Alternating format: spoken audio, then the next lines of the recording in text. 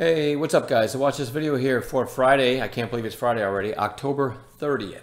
Halloween this weekend. Alright, so I'm showing you the SPY. Had that ugly sell-off yesterday, and today at one point was kind of an engulfing candle, a bullish engulfing candle, but ended up giving some back near the end of the day. Couple highlights from today, and there were many, but these are the only two I took screenshots of, so these are the ones I'm going to show you.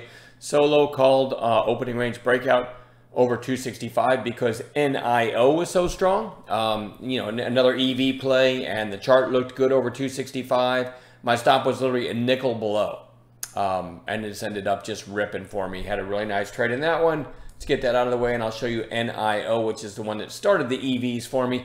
I call this long as a pullback play. This is probably my favorite setup when you have a stock like NIO that was breaking out, and you don't see the daily chart here, but is breaking out on the daily. This first pullback, look at that, mid-fives buy zone, retesting the high of day, right? You see that all the time, and it went, I don't know, like a dime below the high of day, which is where I told everybody I love that area. I actually didn't find out till later in the day that I had a position because I had two bids in, one didn't get filled, and I didn't realize till later that one did. But that is a beautiful, beautiful setup right there. Love it. And it ended up, by the way, it ended up going to, let's look at NIO real quick. It ended up going up over 32 bucks. So when you switch back to fives, there's that pullback right there. I caught this within a dime from the low, and then it never looked back. I love, love, love that setup. And if you're not a member in our chat room or haven't taken our course, we have a free webinar that talks a little bit about buy zone pullback, so you may want to check that out. Let's get into the watch list for tomorrow. NIO is going to be on watch because it's so strong. I mean, it's just crazy strong. It's also extended, so will we get a trade in it tomorrow? Who knows? Remember, when you watch my videos, I'm in cash every night I'm posting a list here and looking for things to possibly trade tomorrow, but I'm in cash every night. All right, so that's NIO is going to be on watch. CODX had this nice pop and really just kind of coiling sideways. So I don't love it, but I'm going to watch it. SUNW, a little bit of extra volume today, and it's been in sideways consolidation for a little over a week and starting to turn back up. Solar play. Along those same lines, if SUNW goes, PEC, P-E-C-K, excuse me, tends to go with it. So I want to watch that one as well. POLA, huge move today. If I hover over this candle, 252 to 387 was the range, and a pretty strong close. So maybe a follow-through day tomorrow.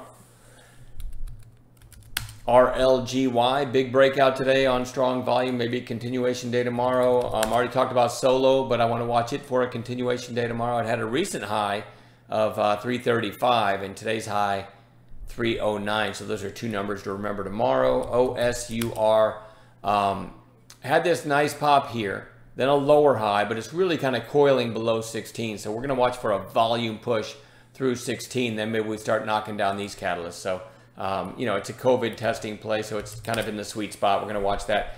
MGEN, massive volume yesterday, much lower volume today, gapped down, but ended up having a bullish engulfing candle and topped out at the half. So this thing's really strong. We want to keep an eye on that one. SPI might get going if SUNW and PEC get going, so that's why this one's on watch. Today, the high was 880, so that's kind of a spot to watch if PEC and SUNW get going. I think SPI could be a nice sympathy play. EAST actually looks good in and of itself, right? You had this pop back here and it's coiling, a little extra volume today. It looks poised for a breakout, but that's not why it's on the list. It's in after hours, it went up over $1.80 and then closed, or actually after hours is still open. Anyway, it's trading at $1.57 right now. So potential gap play tomorrow. And then lastly, AIRI.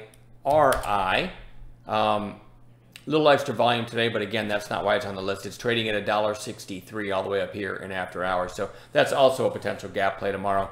That's plenty to watch, and we'll find some gappers as well. I'm done babbling. We'll see you guys in the chat room in the morning.